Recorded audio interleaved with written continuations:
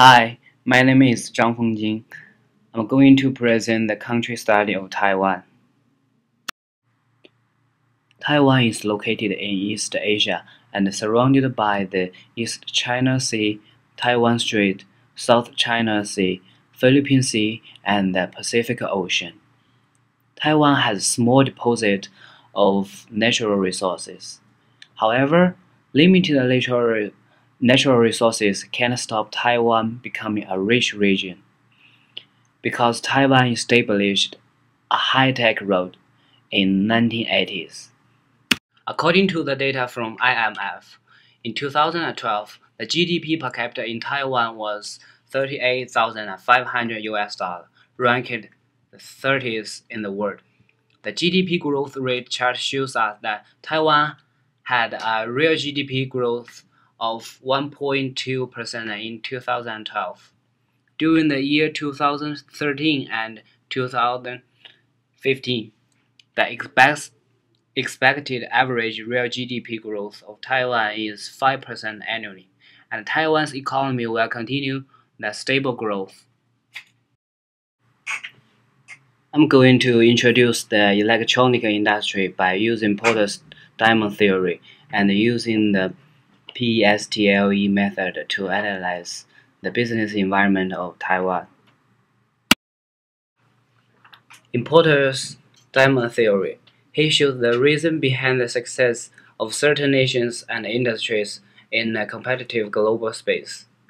There are 6 factors used by Porter to analyze the competitiveness of an industry. There are factor conditions, demand conditions, supporting and related industries, firm strategy, rival and structures, government, and chance. Taiwan, in the recent years, has emerged as the world's leading countries in electronics industry, especially in the semiconductor industry. This is because most of the market share is held by firms located in Taiwan.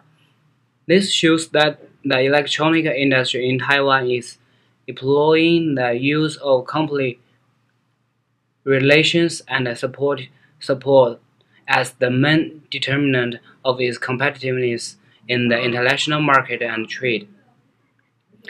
The presence of united microelectronics in the same location with the Taiwan semiconductor industry gives the main reason towards the growth of industry on the global scale.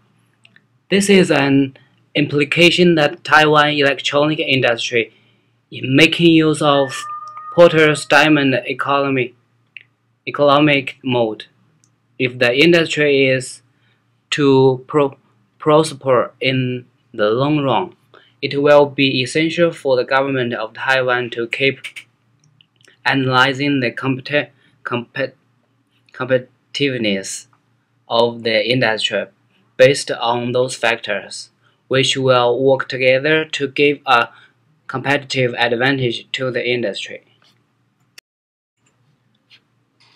The PSTLE method is used to analyze the microenvironment of a country or region. P means the political environment, and E means the economic environment. S means the social cultural environment, and T means technology environment. L means legal environment, and E means ecological environment.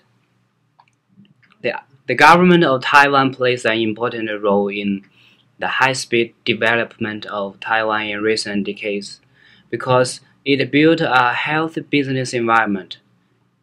It made a decision in time on economic restructuring, helped the economy of Taiwan transformed from labor incentive economy to technology incentive economy. It established and protected the pillar position of private business in the national economy. It issued laws to protect the ecological environment, ensuring the principle of sustainable development. It encourages technology innovation. It is inclusion. Taiwan established the road of high-tech industry in the 1980s. The government did its best from every aspect to achieve this goal, and now Taiwan is the largest supplier of the information hardware system in the world. Finally, Taiwan seized the opportunity of revolution in information and technology and achieved the taking off of the economy. Next, I will show you a video about Taiwan's.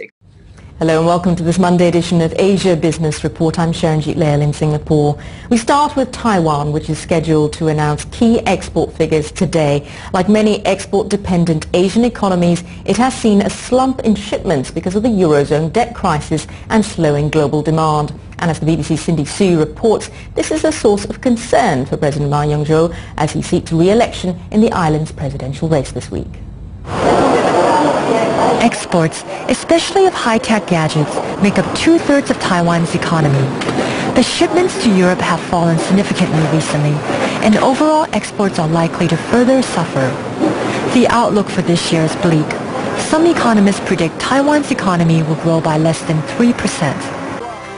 This is especially worrying for President Ma Ying-jeou, who is seeking re-election on Saturday. He is urging voters to give him another term in office so that he can continue to build closer economic ties with Taiwan's biggest trade partner, China. Mr. Ma's opponent, Tsai Ing-wen, accuses him of being too close to China. She warns voters he will make Taiwan economically dependent on Beijing, which would make the island still claimed by China politically vulnerable. To add to Mr. Ma's worries, housing prices are still stubbornly high and are starting to push up rents, while wages remain low. Both Mr. Ma and Ms. Tsai have promised to create jobs, raise household income, and narrow the wealth gap. They have also pledged to give more social welfare benefits to elderly people and farmers. But economists say that could increase the burden on the government and would not help the economy grow. In the long run, experts say, Taiwan's economy will have to focus less on selling products to Europe and the US and more on making affordable goods that appeal to consumers in emerging markets such as Latin America, Southeast Asia, as well as China. That's where economic growth is still strong. And Taiwan's next government will have to help companies here build inroads into these markets to make this crucial transition. Cindy Su, BBC News, Taipei.